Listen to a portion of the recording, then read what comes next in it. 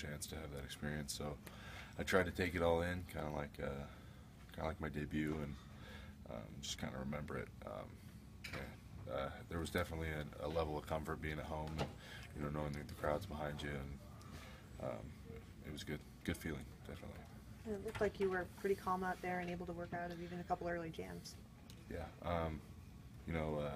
going into this outing, I just wanted to really focus on pitching one pitch at a time, and I felt like I did it this time much better than the last couple times, and it's all about keep taking a step forward and keeping it simple and getting back to the basics and things I know that that have gotten me here, and things that I know I can do on a regular basis, and just go one step at a time.